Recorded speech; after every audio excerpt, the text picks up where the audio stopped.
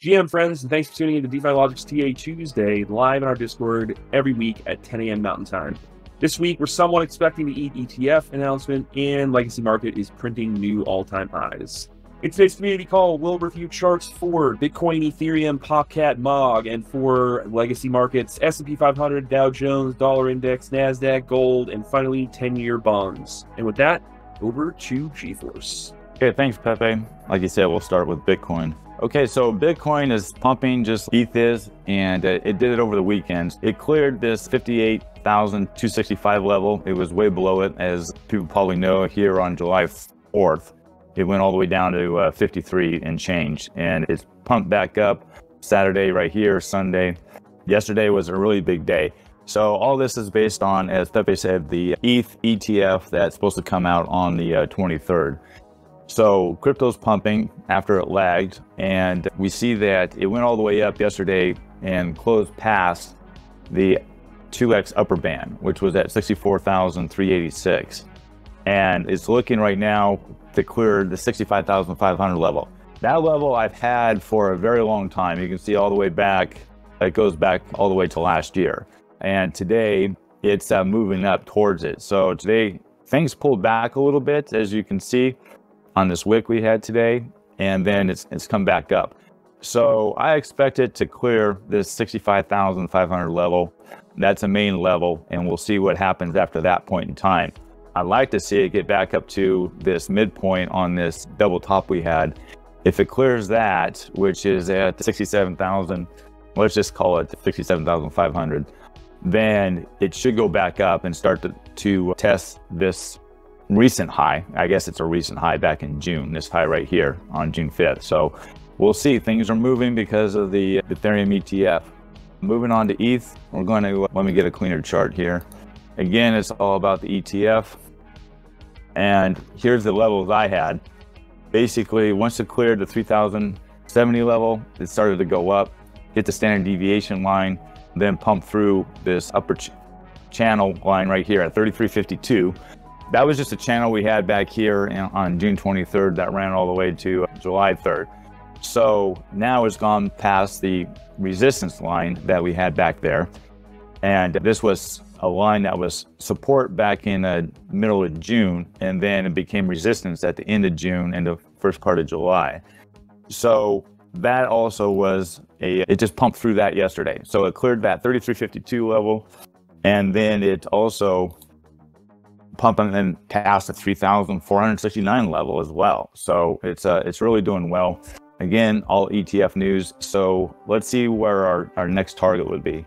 Next target would be at this level here. So we're looking all the way back here on June 15th, and let's draw a line here. And that level right here would be basically 3622. So let's just say 3600. So let's see if it gets up to 3600, and we'll see where it goes from there. Request was to have a PopCat.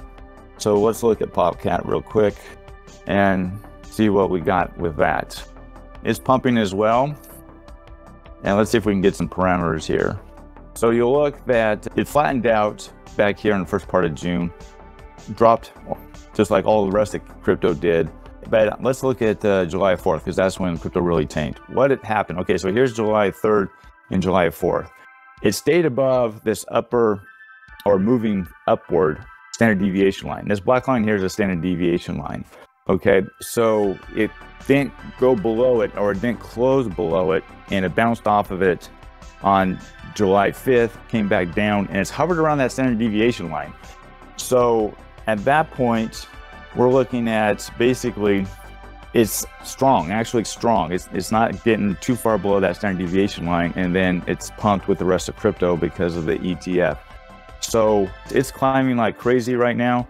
It's yesterday it closed way above the upper 2x band, and it's also going now to the 3x band. So these blue lines are basically, this is an upper 2x or 2x standard deviation line, and then this upper band is a 3x standard deviation line. Okay, so that's Basically, this is 2x times the black line, and the upper band is 3x times the black line. Those are the bands that I follow. Basically, they're Bollinger Bands. They work extremely well, especially even in crypto. It definitely works with Bitcoin and ETH. And it also works with smaller coins as well. It's getting better and better because of algorithmic training and computer trading. It's just, it keeps on working. Moving on to MOG. We're going to look at MOG because that was a request as well.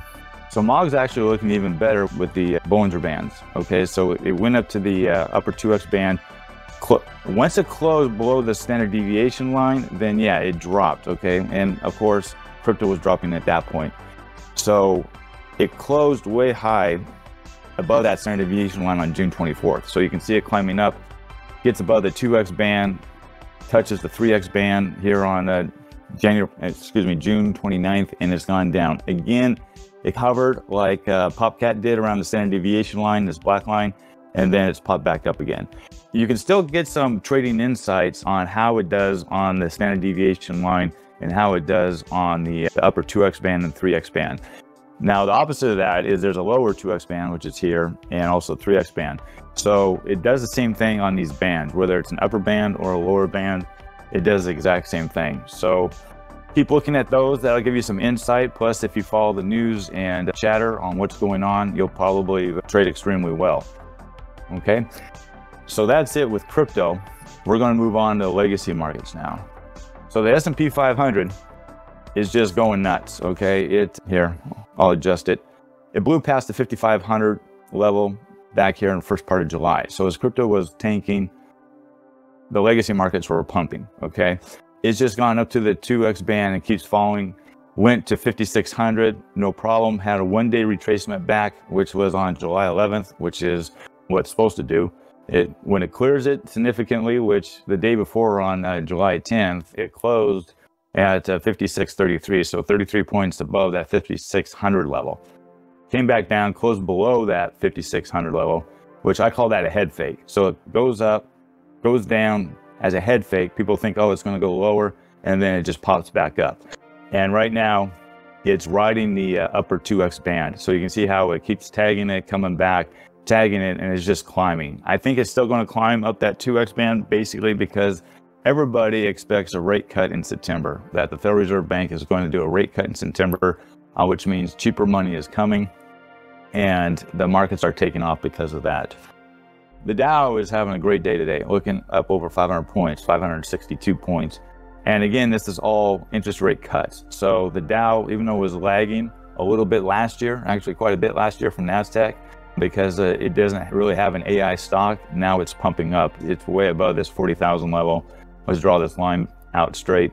And you can see it right now that it's just hitting that upper 3x band. So we expect a pullback because this is extremes for the markets. When legacy markets hit a upper 3x band, that's an extreme, and it should start to pull back.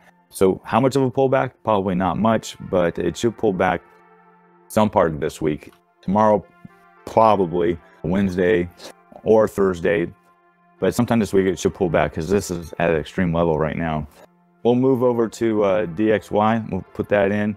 Not much to say about it. It's hitting my lower level of 104, and which is below the lower 2x band right here, and it's just moving up. It's interesting though that DXY, which is a dollar index, was in sync with crypto. Usually it's an inverse correlation, but it wasn't sync. So that's interesting. This last drop, it was in sync with crypto. So don't know what to make about that, to be straight up with you guys. It's usually inverse correlation, but it didn't happen. Markets changed. Maybe they're going to go in lockstep. Moving now down to the US 10-year bond. Okay, so this chart is the bond yield, okay? And looking at this, the yields have gone down. It tried to reach that 4.5 level back here in the first part of July 1 and 2, and it's tanked ever since. So that's basically because the Federal Reserve is going to cut interest rates, which means they should cut interest rates in September. That's what everybody's thinking. And they will probably do that because they don't want to mess with the election either, although that interest rates and economy is being a side issue right now with what's going on in politics. Anyway, this is probably going to drop even further because of the interest rate cut. So it's gone below this level here, which is a recent low. this level here of 4.2%, and it'll probably just keep going lower at that point. Okay, last but not least is gold. Gold, I've been covering it a lot this year and at the end of last year, so gold is just popping, okay? The 2400 level, it cleared it way back here in May. I called that shot. I was looking for a close back here in April, but it never closed above it. We finally got a close here in the middle of May, and then it's dropped back down. This May was basically the Hamas stuff and Israel and Iran issues. It's never really, even though it closed below 2300 back here in June 7th and June 10th, it really never tanked below it. So there's hope, and it's just gone up. So this closed here at 2400. I think now 2400 is going to be no longer resistance level, but it's going to be a support level, because you can see today it's up 2459. The high today was right here. It's 2465. So gold is looking good. It's just gone parabolic. If you guys haven't been following us for a while, I'll just show you how parabolic it's been all the way back here in March, where it was around 2038, 2040, and it's just gone up. Even though it's gone sideways all the way since April, it's gone sideways at a major higher level, which is above 2300. All right, that's all I have for today. Hopefully you guys got some good information on that, and I'll switch it over to Pepe. That's it for this week. Join our server for daily charts, discussions, alpha, and more. Thanks for joining. We'll see you next week at 10 a.m. Mountain Time in the server, or here on YouTube if you're watching the recording. GM friends. Join us next week in Discord for TA Tuesday at DeFi-Logic.com.